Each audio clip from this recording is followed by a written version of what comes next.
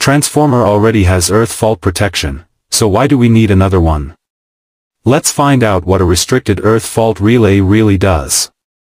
REF relay is a highly sensitive protection device used to detect internal earth faults within a restricted zone of a transformer winding.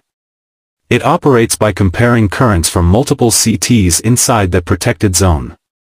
It's used in transformers, alternators, and reactors, to catch faults that general earth fault relays might miss, especially inside a limited winding area. Think of a laser alarm in a museum protecting only one specific artifact. If anyone touches that area, the alarm blares.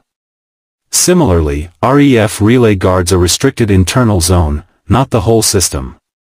REF relay, targeted protection with razor-sharp precision. More Transformer Guardians coming up in the next part. Please like, share and subscribe.